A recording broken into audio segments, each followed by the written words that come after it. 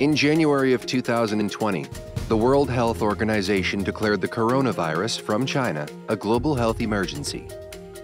Cases of this new infection were first reported in Wuhan, China, in early December of 2019. Since then, cases have been reported in several other countries.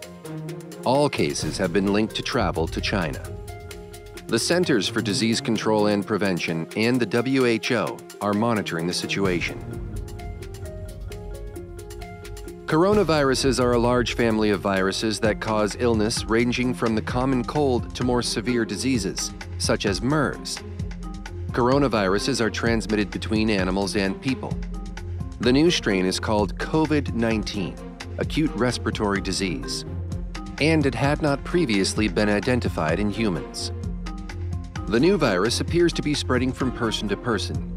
It may be spread by respiratory droplets when someone coughs or sneezes. But it's unclear exactly how it spreads or how contagious it is. Research is ongoing. This virus is new, so not much is known about it yet. Symptoms of COVID-19 can be mild to severe. Some common signs of infection include respiratory symptoms, fever, cough, shortness of breath, and breathing difficulties. In more severe cases, infection can cause pneumonia, severe acute respiratory syndrome, kidney failure, and even death. A vaccine isn't currently available. The WHO and CDC recommend that you take the usual precautions to help prevent the spread of respiratory viruses.